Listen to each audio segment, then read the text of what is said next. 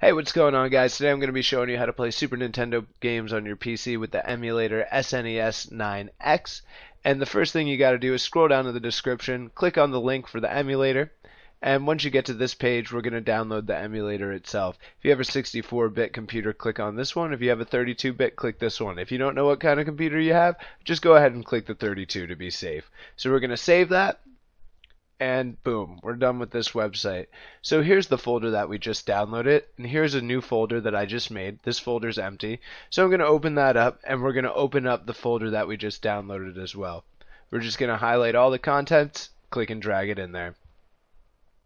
You should be able to open this folder, but if you're not able to, download a program called 7-Zip or WinRAR or any of the sort, and you can right click it, go to Open Archive, and you'll be able to do it from there.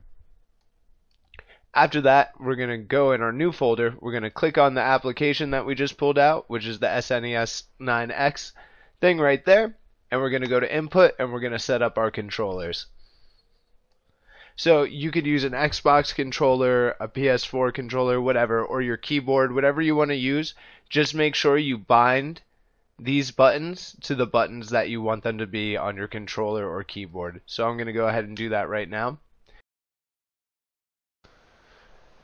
If you're using a joystick, you don't have to worry about these last four that are right here, but if you're using the D-pad, you do. They're for the diagonals, so you can move in all 8 directions, so be sure you hit those diagonals. It can be tough. You'll see me screwing up right here. I'm just going to skip past that.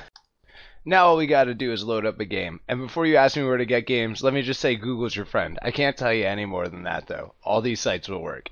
So the last thing we have to do is load a game, and there's 2 ways we can do this. We can either click and drag our ROM over to our emulator just like that, or go to load under file and then find our game and double click and load it like that. If you want your game in full screen mode, you can hit video and go to full screen mode. If you need that taskbar back at the top, hit escape once again, and then go to video. And if you want to make it all the way full screen, you can undo this one right here, and there you go.